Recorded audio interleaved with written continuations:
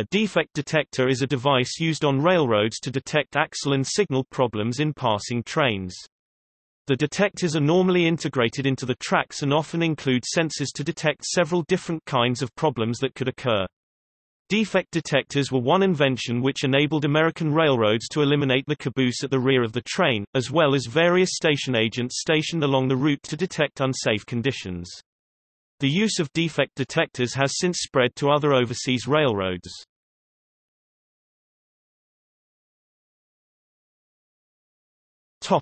History. Before the advent of automated detectors, on-board train crew and track-side workers used to visually inspect trains for defects, e.g., hotboxes. Overheating bearings would smoke or glow red.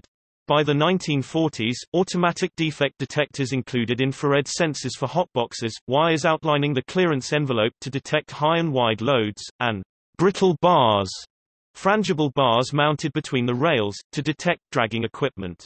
The detectors would transmit the data via wired links to remote readouts in stations, offices or interlocking towers, where a stylus and cylinder gauge would record a reading for every axle. A defect would register a sharp spike on the graph and an alarm would sound or a visible signal would be given to the train crew. The first computerized detectors had lights indicating the nature of defect and a numeric display of the associated axle number. Seaboard Airline was the first railroad to install defect detectors which spoke their results over radios carried by train crew. Later models allowed crews to interact with the detector using a touch tone function on their radios to recall the defect report. Today, defect detectors are typically part of the general monitoring platforms keeping track of train status. A defect detector would sound like this. The number 9 is pronounced niner. CSX equipment defect detector milepost 484.6 no defects repeat no defects. Total axle 721. Train length 12,973. Track 1. Temperature 63. End of transmission.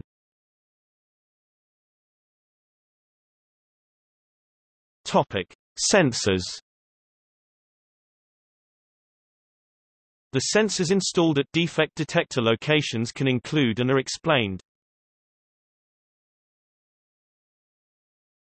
Topic: Hotbox. Hotboxes or hot bearing detectors are used to measure the temperature of the journal bearings of a train. They typically consist of two infrared eyes on each side of the tracks looking up at the train's bearings. They register the radiation from every journal that passes over them. If a bearing reaches the maximum temperature for safe travel, the detector will flag and count it as a defect.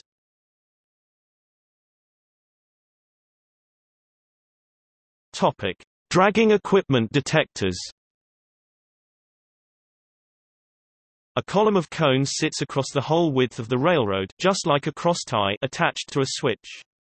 Anything dragging from the train will hit this cone, thus pushing it back, thus breaking a contact. It then returns to its normal position to prepare for anything else that might be dragging under the train. The detector will register this action and flag it as a defect. Brittle bars are still used elsewhere, but still have to be repaired.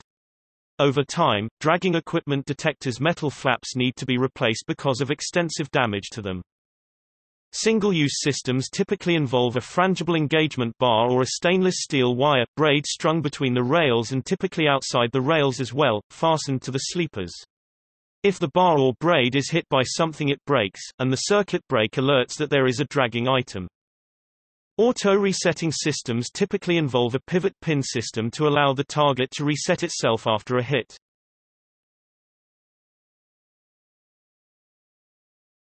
Topic: High car or shifted load detectors. Infrared beams are placed horizontally above the track high car or vertically next to the track shifted load. Anything that breaks the beam will be counted as a defect. A high car detector is placed anywhere an excess height car could be routed onto a low clearance line. A shifted load detector is mainly found on railroads where double-stack trains are prevalent, as the containers may become misaligned and present a hazard to bridge trusses or tunnel walls.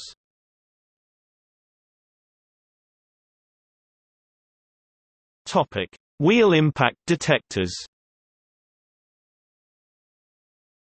Wheel sensors along the tracks feel for flat spots on the train's wheels. Any flat wheel that becomes too dangerous to travel on, a big flat spot on the train wheel, will be counted as a defect. Typically, these systems utilize accelerometers, strain gauges, fiber optic methods, or the very latest WIPD wheel impact phase detector. A wheel impact load detector (WILD) measures impacts, but does not normalize these impact measurements against anything, simply the impact reading. They do not attempt to cater for differences in sprung mass, as they are measuring wheel defect impact rather than impact load. Therefore, the same wheel defect will register a much larger impact when a wagon is loaded, versus when it is empty. A wheel condition monitoring detector monitors the condition of the wheel independent of sprung mass, independent of load. They do this by subtracting the wheel mass to get the normalized impact value. These systems are therefore typically better at detecting smaller defects with greater resolution.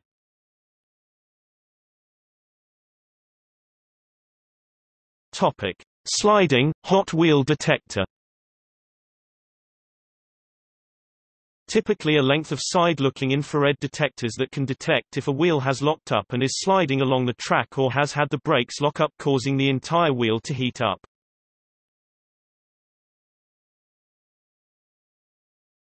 Topic: Vehicle Imbalance Detectors, side to side and end to end.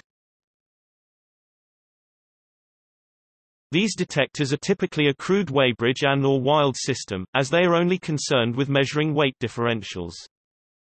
They do not have to be as accurate as proper weighbridge or wild systems, but just accurate enough to be able to average the weight of bogies during a train pass to calculate the relative balance of wagons, to establish if one rail is loaded unacceptably greater in percentage than the other. This is typically not performed on empty wagons because of the significant percentage imbalances that can be caused by fluctuations in weight due to bogie tracking geometry or hunting issues, which in terms of weight differentials are relatively accentuated compared to when a wagon is loaded.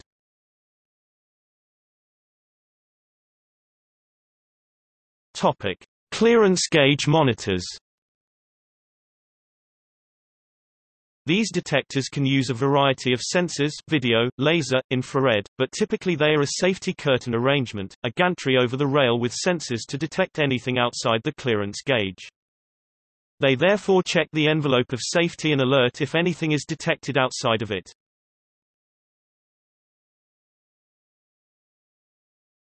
Topic: Low hose detectors, air hose. These systems are different than dragging equipment detectors, which are looking for anything dragging from the train connecting with the sleepers.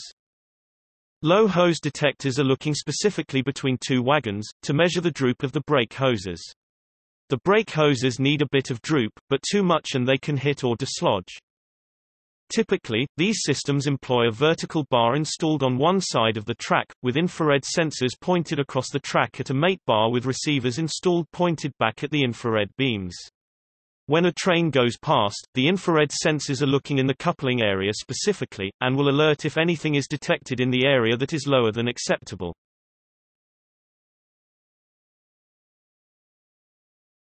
Topic: Video, image inspection systems. These systems rely on an array of video devices in various locations between the rails and either side of the track, looking for particular bogie components such as brake beam, springs, friction wedges, etc., and this data is then put through image analysis to determine if there are maintenance issues.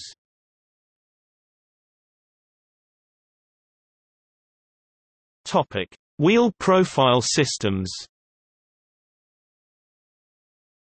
These are laser arrays installed between or in place of a sleeper. They point up at the wheel profile and measure the profile shape specifically, taking various measurements of angles and lengths. The systems also give differential measurements for the two wheels of a wheel set.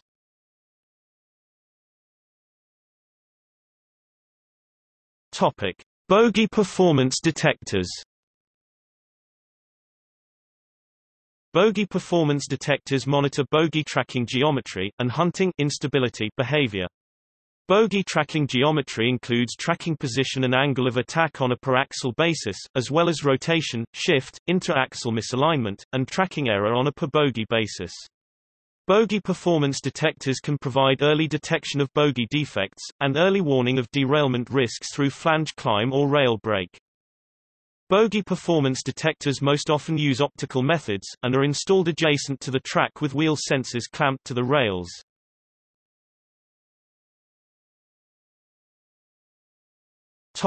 Rail brake monitors. These detectors either inject frequencies into the rail, or rely on existing track circuits, to detect rail brakes. These detectors are most commonly used by high-speed networks.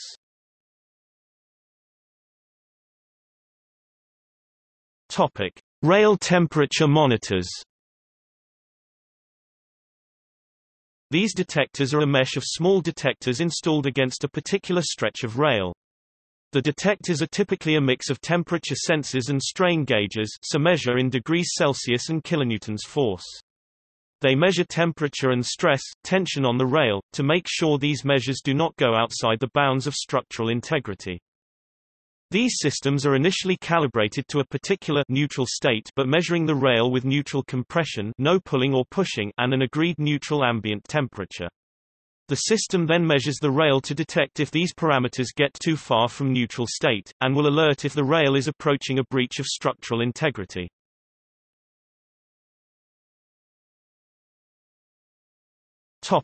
Ground-based noise (GBN). This is a combination of accelerometers on the track, and another accelerometer installed in the bedrock next to the track. The correlation of these measurements indicates how much track-borne noise is propagating through the ballast into the bedrock strata. This correlates directly with the noise levels experienced by surrounding area. These systems are commonly installed near or inside tunnels.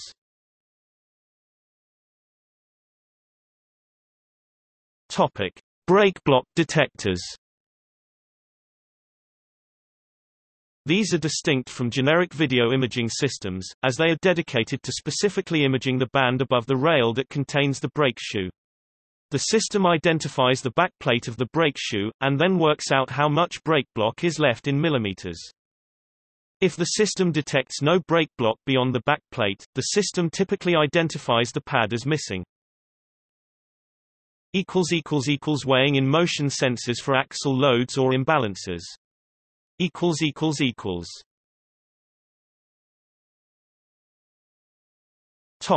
Wide-load detectors. A bridge spans the railroad with two laser beams that shine down on each side of the passing train.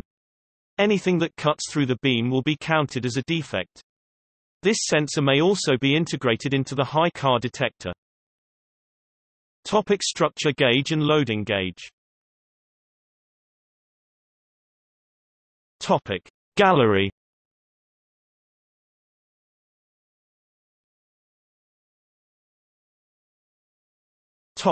See also: